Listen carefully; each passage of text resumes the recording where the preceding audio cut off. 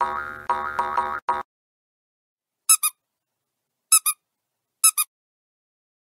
recently posted a video on how to make better eggs, and one of the comments I got in that video was from Chris Gentile, and he said, "You need to clean up your sealer." And yes, he kind of chided me about that, and I totally agree.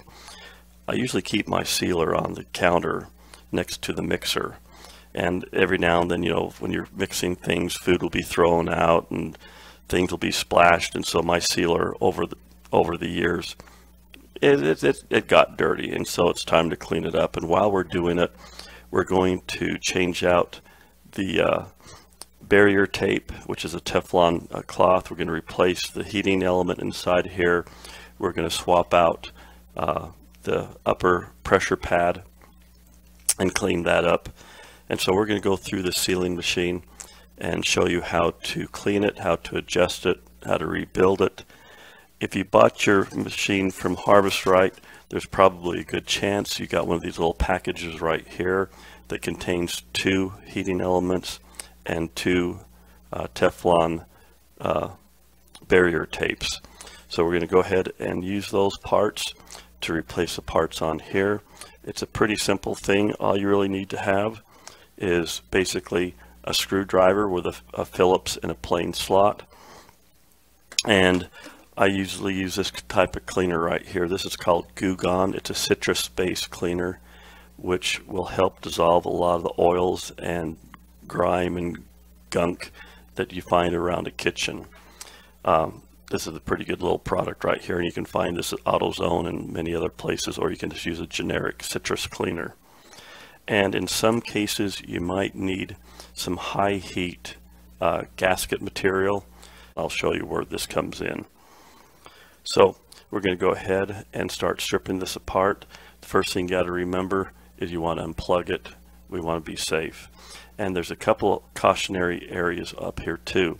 For example, right here on the channel where the upper pad goes, this corner right here can be kind of sharp. And as you're putting this upper pad back into position, you want to be careful about cutting your skin on this sharp edge right there. So we're going to go ahead and start taking this apart. Like I said, it's pretty simple, and then we're going to clean it up and reassemble it. So here we go. Now, one other thing I need to caution you about when taking this machine apart is do not take off this arm. There's a pin right here that holds this arm into place, and if I can swing this around, I'll show you this. So right here is this little Phillips screw right there that is a set screw that holds the pin into place. If you needed to take off this arm, and I caution you not to do it unless you absolutely positively have to, you'd back out this screw by about 2 or 3 turns, and then using like a screwdriver, like a Phillips screwdriver, you can push out this pin and remove the pin. But once you do this, this little bracket attachment right here is under a little bit of pressure with a spring down below.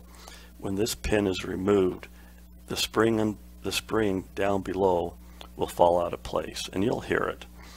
And unless you know how to put that spring back into place, it can cause a great deal of frustration. And then putting this pin back through, you have to pass it through this bracket, then you have the bracket for the arm, and then you have a spacer, then another bracket, then a bracket for the arm. Trying to get everything lined up to reinsert this pin is difficult and can be quite frustrating. So before we pull everything apart, I'm going to take off the bottom plate of the sealer and show you how this spring that's inside is located and how to put it back into place.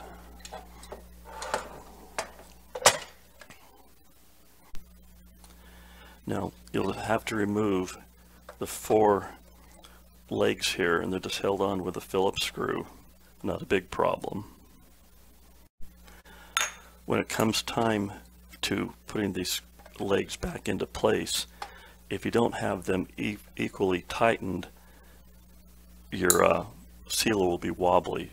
So you might have to adjust the screws in and out so that all 4 legs are equal length so it doesn't wobble on you, and that can take a little bit of time to make those adjustments.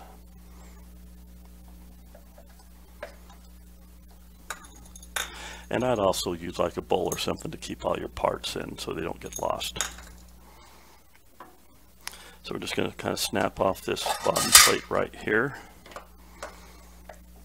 Now, if you can see that the upper bracket, well, you really probably can't see this, but the upper bracket has this little hump or little bump that sticks out. And the large end of the spring sits on top of this little hump. And then the other end of the spring just goes right against the wall, right above the micro switch. So when this bracket right here is removed, this spring will fall out. And so once everything is replaced, you can just compress the spring, it's not that tight, and just put it over the hump and right above the switch. And as you can see here, you can kind of see how this operates. So I made the mistake a long time ago taking it out, and it's quite frustrating on how to put that back into place. So we're just going to leave this off for now. I'm going to go ahead and clean this up, and we'll continue onward. So the next thing we want to do, we're going to go ahead and take off these two side plates that hold the Teflon fabric into place. There's a total of 6 screws. And then we're going to go ahead and remove this cover here.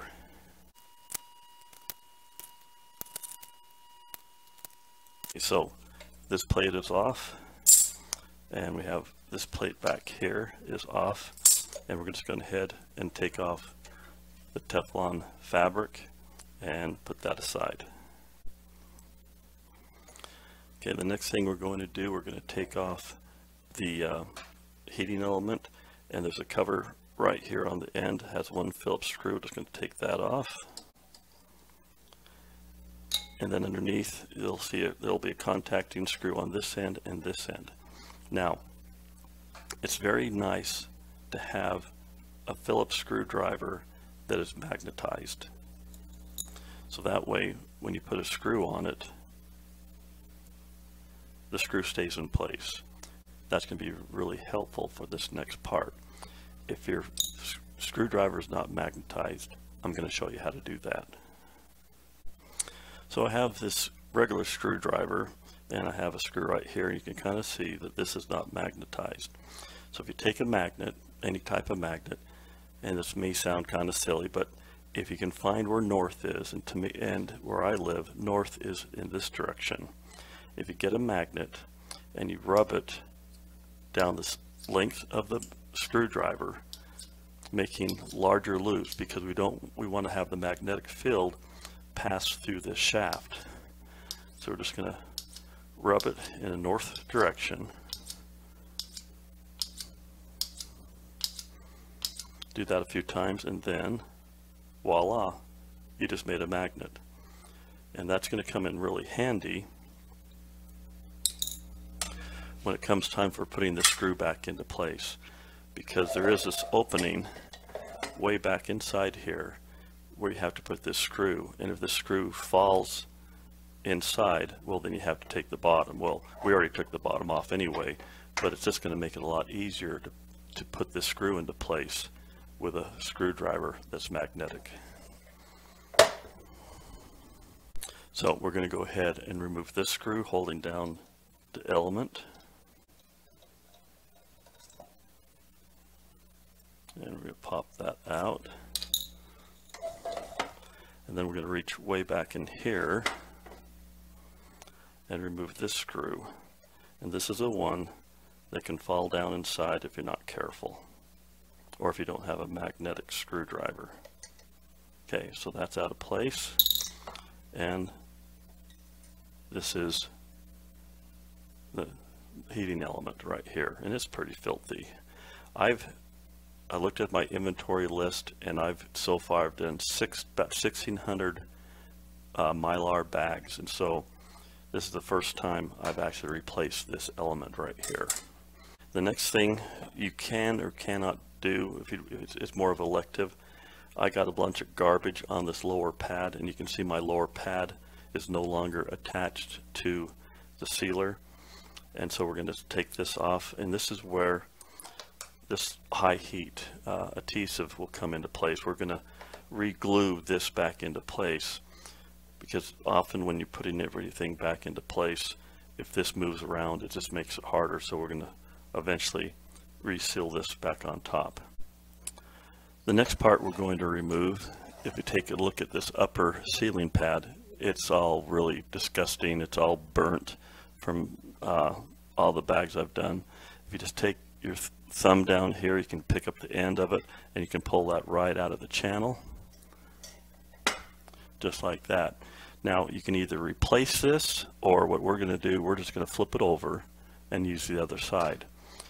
After several years, if this side gets dirty, then I can go ahead and replace this part, and I'll give you a few contacts on where you can find replacement parts for the 12-inch impulse sealer.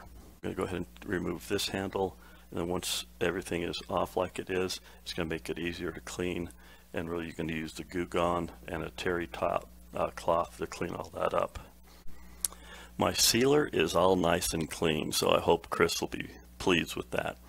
The first part we're going to do, we're going to take this dirty upper pressure pad, and we're going to flip it upside down, and we're going to just go ahead and put it right through this channel right here. Now these two on the end of this channel, it can be very, very sharp, and this is where you want to be very, very careful. Sliding this back in, your finger's going to kind of come up against here, and you want to be careful not to cut your fingers on this sharp edge. Just be real cautious. Now in some cases, this channel will just slide in really nice without any problem. If you start pushing your strip down through this channel and it starts binding up, well, don't put any oil on it that is petroleum based, but you can lightly put a little bit of vegetable oil or cooking oil on this channel to make it easier to push into place. So we're just going to push this all the way back down, being careful not to get too close to that sharp edge there, just like that.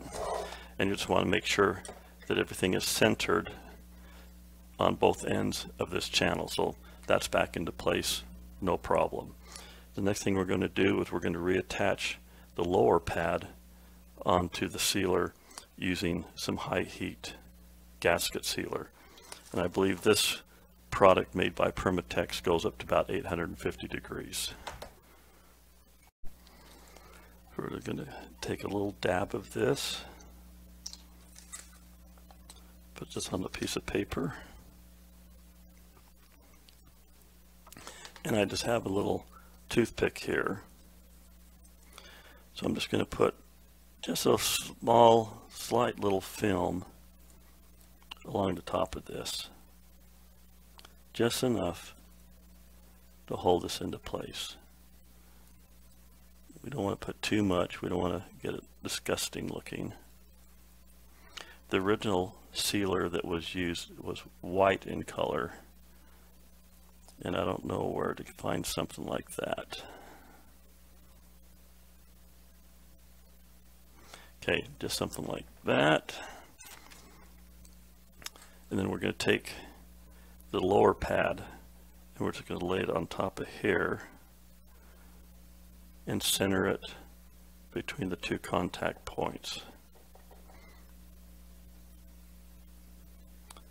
Now just with the adhesion of this pretty much keeps it into place, but something like that. Okay, so we're going to get our little replacement kit and we're going to pull out the brand new heating element. Now when you're holding this, I mean, it's okay to touch it, but wherever you're going to touch it, you're going to get some film or some oil on this from your fingers.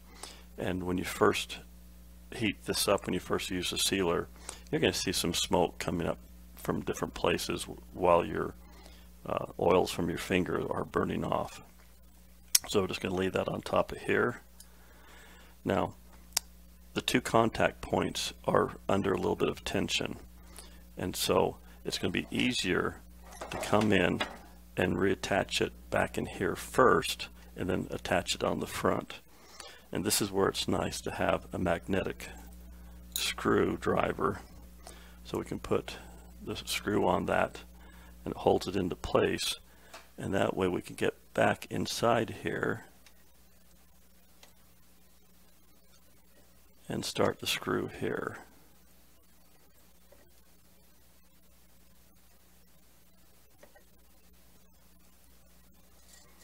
And we don't want to tighten it up all at once. We want to leave this somewhat loose until the other side is put in.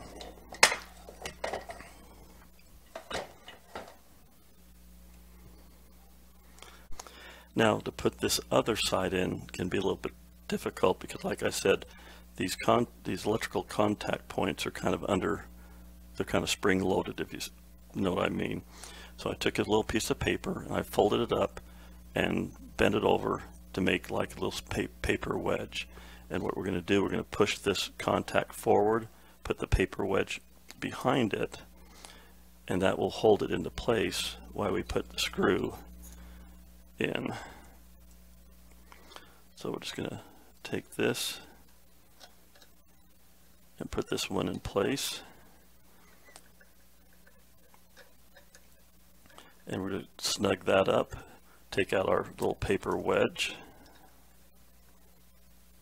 and then I can come back and tighten this one in the rear. There we go. So we have the lower pad into place, we have the element on top. The next thing we need to do is we're going to get ready to put the Teflon cloth in, but we need to put in the side supports, the side clamps next. Now, just one note about these side crimps, these side supports that hold the fabric into place. As the screw goes into this, and if you over tighten these, it has a tendency to flare out this inner hole right here so it doesn't lay flat. If that happens to be the case, you can just kind of turn this over and with a screwdriver or hammer just tap lightly and you can kind of smooth the flared out end back flat so that this lays flat against the sealer. So we're going to go ahead and put these back into place, but we're not going to tighten it up. Just start the threads, to start the screws, but leave it nice and loose.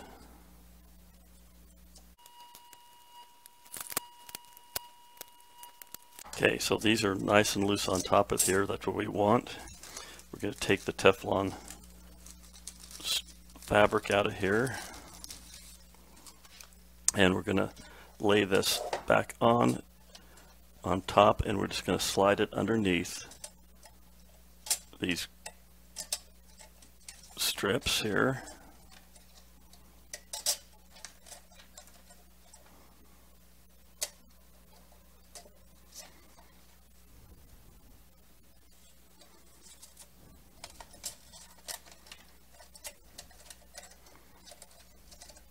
So I have one side done, and this is where a regular screwdriver comes in handy, so you can kind of lift this up and just fold over and tuck in this other side. We're just going to take the screwdriver and we can just slide that down, and as it slides down it'll just tuck the other side into place like that. And then we want to center this Teflon pad so it's centered this way and centered this way.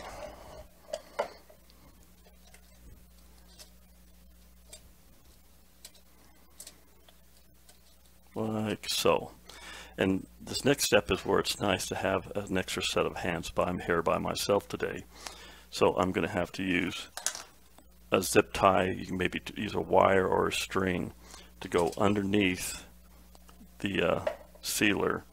What we want to do, we want to bring this all the way down and put pressure on it, and we'll attach this zip tie to hold it down. And while the pressure is being held down, we're going to go ahead and tighten these side supports, or else someone could hold it down for you as you're tightening this.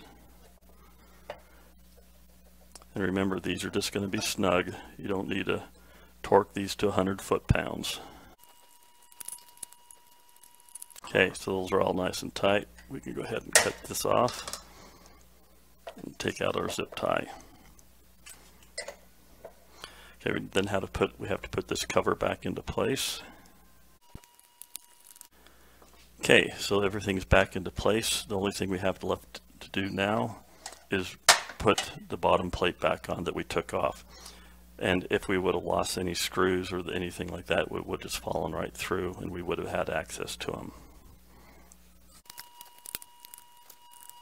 We don't want to tighten these all the way tight, because the tighter you make them, the more the legs will compress and your sealer will not be level. So if we bring this over, okay, I happen to look out, so the sealer is nice and steady, it's not rocking. So I'm going to tighten these up just a hair, and hopefully I don't take them out of level.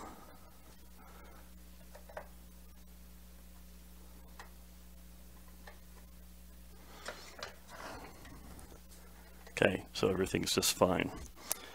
Okay, so we're going to go ahead and test this now. Everything's back together. We're going to go ahead and plug this in. And I have an old piece of Mylar here. We're going to make sure this is all the way up on the high setting. And when the first time we do this, we're probably going to see a little bit of smoke coming off as it burns off any oils that might have been on my fingers.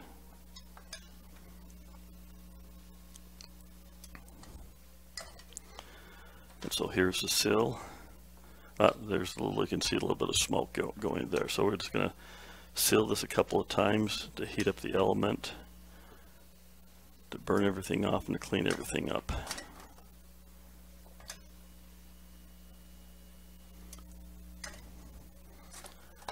Now this piece right here is sticking out a little bit too much. It's kind of hitting there, so we're just going to kind of push this back into place a little bit.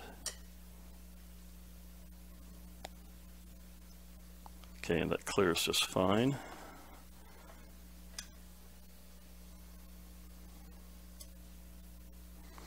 And I always like holding it there just a minute to let everything rest.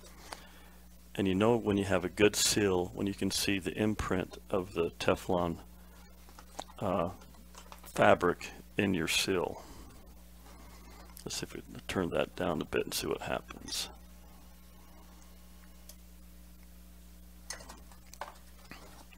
Yep, that's a good seal. Okay, so my sealer is back to normal, has a brand new heating element, brand new fabric, and it's nice and clean. So I hope Chris will give me a pass now and I can continue on using the sealer for many years to come. And pretty much the only disposable parts you have on the sealer is going to be the heating element and the fabric, the Teflon fabric up here. But there is a couple of places, if Harvest Right is not able to provide you parts for this, if something were to break or whatever, there are a couple of places on the internet you can get parts. I have one place that I've found called mybinding.com, but if you're looking for a company that has this, there's three things you got to look for in finding replacement parts. One is you got to find a sealer that's going to be 12 inches long. You need to find a sealer that has the same style handle that right here, not like the little knob style, but has to be this style right here. And then on the control face, it has to be this particular shape. And if you get those three down, you're pretty much going to be on the right path of getting the right parts.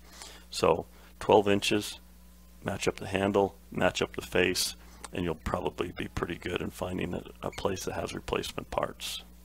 So I hope this video has been useful and that you learned something. Freeze drying can be addictive. It's a great thing to do. It's a great service to your family to have a good food supply. And I'd pretty like to thank you for your time that you gave me. And if you would subscribe, I'd appreciate that. That makes it possible for me to do these videos. So until next time, Go forth and freeze dry the world.